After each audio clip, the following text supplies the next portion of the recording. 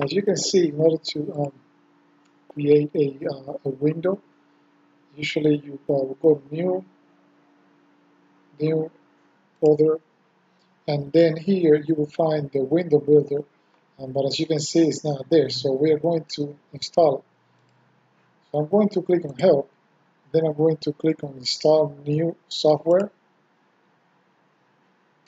and this wizard will open, and this is the section where you enter the URL which Eclipse will use to download the software.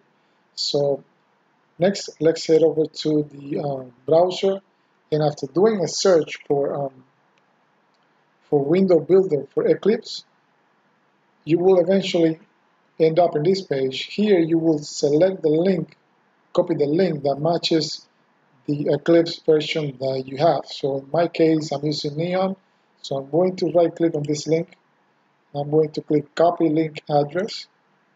Then I'm going to go back into Eclipse, and I'm going to Control V to paste it in the search box, and then I'm going to click add.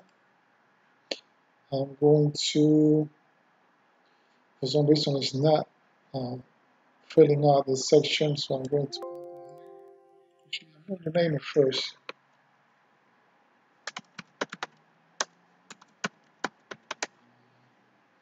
Then I'm going to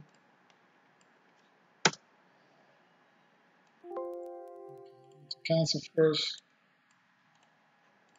I'm going to click add again, and for some reason it's not populating that box. I'm going to put it there myself, and then I'm going to name it. And then I'm going to click OK. Next, I'm going to select all.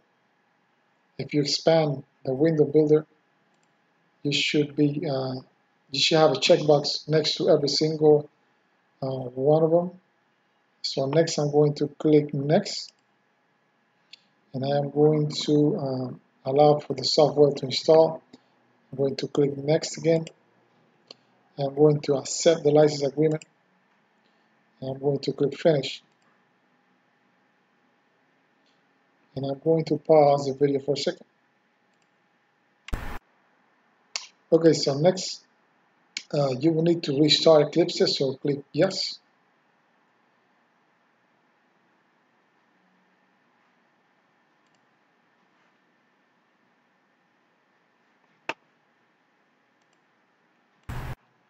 Okay, so once Eclipse restarts, go ahead and open the project and right click on SRC, or the source directory, and then go to new and go to others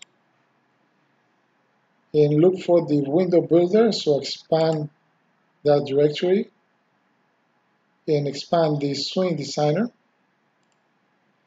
and we're looking for application window, so click on it and then click next. Give it a name. I'm going to call mine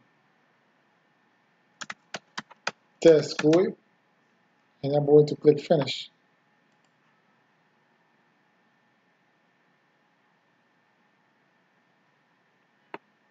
And this will generate the code for my graphical interface. So if I click on this tab over here, the designer,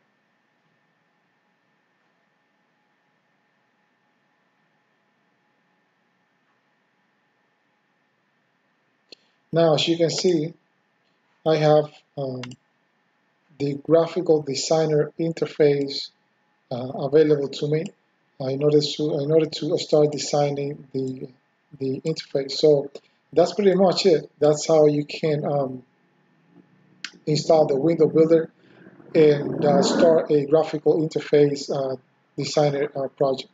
I hope the tutorial was helpful, and thanks for watching.